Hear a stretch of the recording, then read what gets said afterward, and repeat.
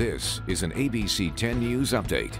Hello there, I'm Virginia Cha with this ABC 10 News update. The red flag warning had thousands of families waking up in the dark this morning after their power was preemptively shut off. And depending on the winds today, the power could stay off until tomorrow.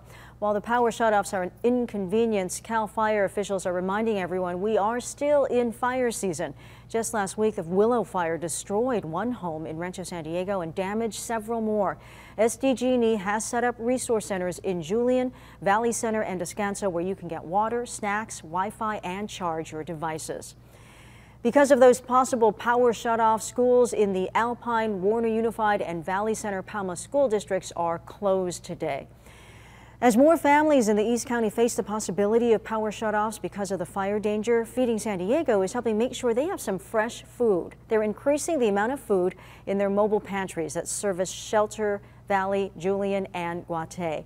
Their mobile food pantry has been a lifeline for families in rural areas, especially during the pandemic, but also during natural disasters such as wildfires. They were there back in 2018 after the West Fire burned 36 homes and led to power outages that left families without food.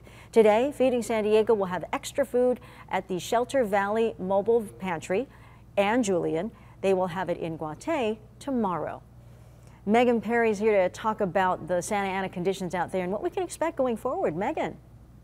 Yeah, that's right, Virginia. We're under that red flag warning until 10 o'clock tonight. We've already seen wind gusts exceed 70 miles per hour, and one last night actually exceeded 80 miles per hour. Today, I think most of the gust range will be in the 30 to 50 mile per hour range with a few isolated gusts higher than that. Strongest winds hitting through the morning and then becoming more localized as we transition into the afternoon and evening. Humidity hovering around 10% and near record low fuel moisture leading to critical fire danger. And with those strong winds, any new fires that spark will be able to spread quickly. So just do your part to be extra fire safe.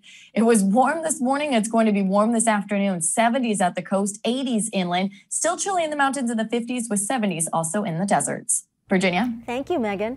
For the latest news, weather, and traffic, just go to 10news.com or you can download our free app from your app store. For ABC 10 News, I'm Virginia Cha.